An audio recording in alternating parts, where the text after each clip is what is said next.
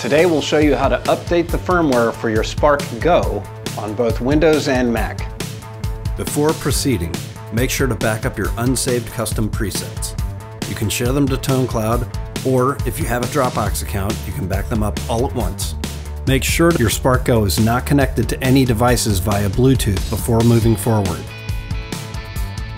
Start by downloading the Spark Go firmware updater linked below. I'll be showing the process on Windows, but the steps are the same on a Mac.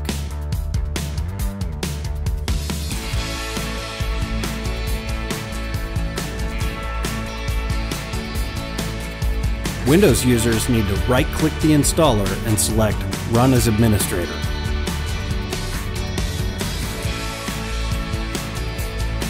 With the firmware updater downloaded, connect Spark Go to your computer with the provided USB cable. An important warning before continuing. Once the update begins running, do not disconnect the USB cable or power off the amp or your computer. Power on your Spark Go and click OK, Go Next. Click the red Update Firmware button to start the update process. Make sure to keep your Spark connected and on while updating. When it's complete, this message will appear. Click Done, and Spark Go will turn off automatically. Make sure to update your Spark app to the latest version as well to get access to all the latest features.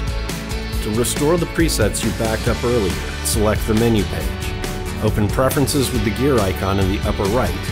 Select Backup Tone Presets, then select Restore Presets from Dropbox. Now all that's left to do is to power up your Spark, plug in, and get jamming. For more information and FAQs for Spark Go and all of Positive Grid's products, check out our YouTube channel or head to the Help Center on our website.